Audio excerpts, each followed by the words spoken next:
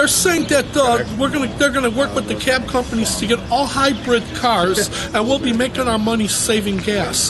How can we make money saving gas on a hybrid if they're gonna raise the leases? You know, for the cab companies, where's that going to go? You know, we're making under minimum wage. You know, and it's time that we're going to start fighting for a fair increase, and we're not going to take no for an answer from this guy. We're not going to stop fighting here. We're going to continue to keep this fight until our demands are met. Now I understand you were the one who collected the signatures, correct? Yes. And they said that they were fraud? And they said 416 signatures were invalid.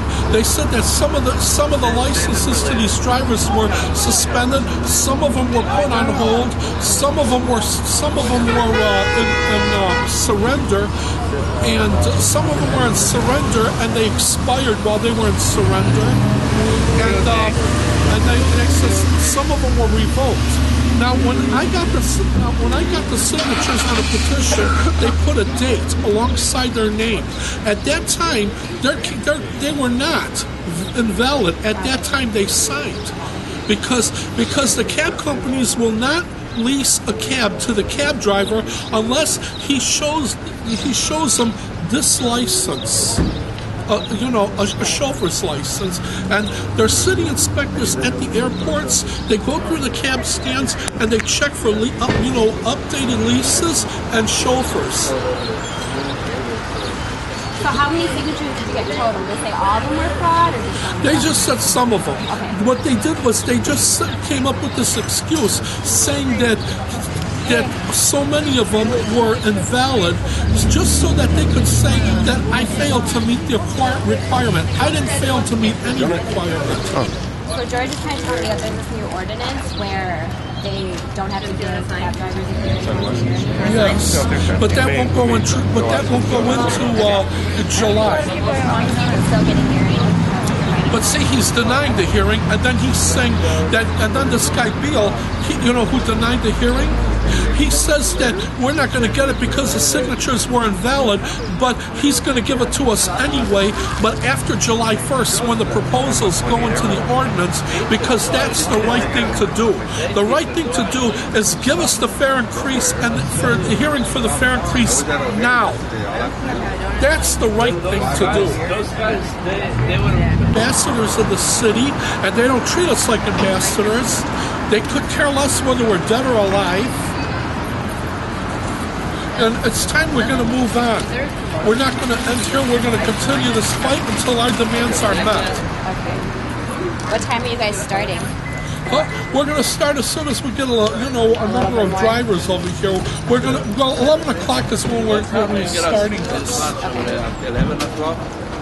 Yeah, we're going to be there. When we get to my cab over there, Who are we? UTC. Who are we? UTC. Who are we? UTC. Who are we? UTC. All right. We're down to the lower end of our chant sheet, but let's have a little pull around and get together. We'll have a little speech by Mr. Budzinski and Mr. Kozendar here about why we're here and where the struggle goes on from here, okay? I've been a cab driver for 24 years. You want to use the speaker? I'll hold it for you.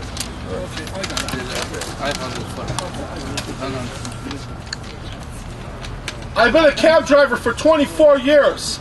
We will not stop here. We will continue fighting until our demands are met. Thank all of you for coming out here. All the cab drivers and supporters, I'd like to give a special thanks to you and all the drivers who signed the petition. I collected 1,500 signatures, which the city denied because they said 430 of them were invalid. How could they be invalid when I collected them from working cab drivers with cabs and leases and chauffeurs when they signed the petition? We haven't had a raise in 6 years, and Alderman Beal denied our petition and says we could have a hearing in 6 months because it was the right thing to do. Alderman Beal, the right thing to do is give us the hearing now. Yes. Yeah. Yeah. Now. What do you want? Fair increase. When do we want it? Now! Where do we want a fair increase? When do we want it? Now! All right. Alderman Beal doesn't understand. Commissioner Krimble doesn't understand. Our leases go up every year. My rent goes up. Food prices go up. And now gas is going up. If the gas goes up to $5 a gallon, there won't be any cabs on the street because we're not profiting. If I collect the surcharge for the gas all day and give it to the gas station at night, that is not an increase. Now these new rules give lease increases to big companies, and they got all the new green cabs that cost more, and all that new costs are coming out of our pockets. It's not fair, it's not justice, and it's not right.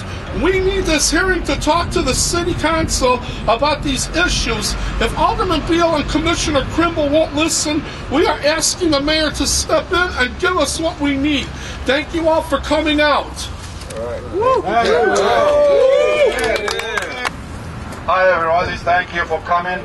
This is the continuous struggle for taxi drivers in the city of Chicago to gain a livable wage and to have their demands met by the city council and the transportation committee led by this Alderman Beal. So the UTCC is committed to defend this right of the drivers and their wages and their living right and their human rights and civil rights. We were participated in many hearings in the previous years demanding a livable wage for the drivers, to no avail and no result, no positive result. Now we are not just asking for a hearing for a fair increase, we are asking for a positive result for a hearing and a fair increase. That's right. We need a fair increase now, not tomorrow, not in 6 months, not in 7 months.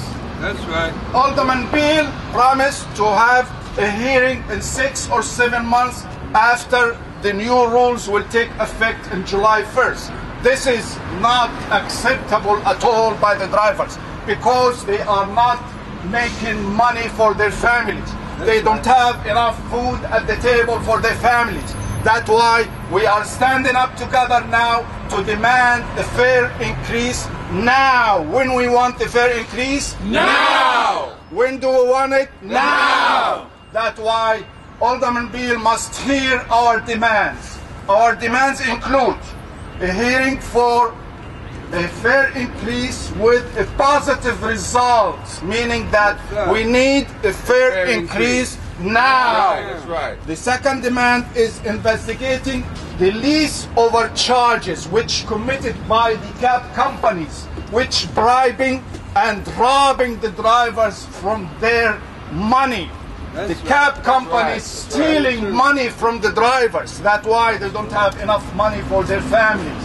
We asking a moratorium for this new ordinance for 1 year, 1 full year, so we can have a fair increase for the drivers, to have enough money for themselves and to cover their expenses and to cover their gas, which is skyrocketing these days. That's why we demand a positive result for a fair increase hearing now. What do we want? Fair increase. When do you want it? Now.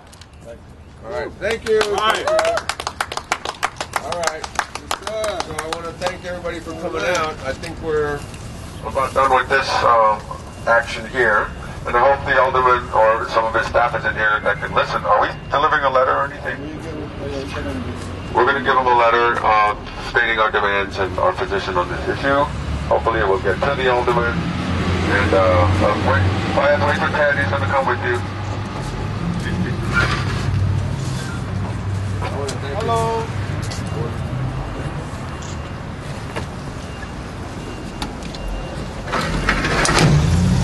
Thanks everyone for coming out, and we will be having actions in the future, not only at Alderman's Ward, but Ward Office.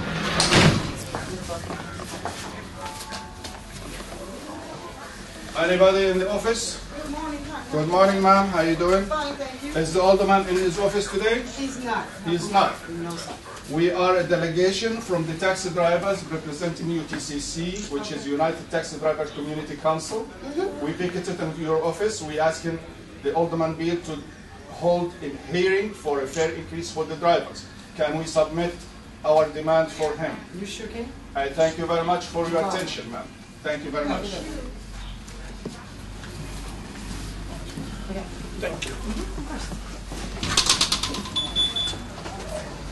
We went inside his office and we submitted our demands, and one of his staff accepted that, and they promised that they're going to give it to him. Thank you.